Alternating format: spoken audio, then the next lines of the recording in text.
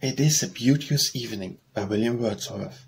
It is a beauteous evening, calm and free, where holy time is quiet as a nun, breathless with adoration. The broad sun is sinking down in its tranquility. The gentleness of heaven broods over the sea. Listen, the mighty being is awake, and doth with his eternal motion make a sound like thunder everlastingly. Dear child, dear girl, that walkest with me here, if thou appear untouched by solemn thought, thy nature is not wherefore less divine. Thou liest in Abraham's bosom all the year, and worshipp'st at the temple's inner shrine, God being with thee when we know it not.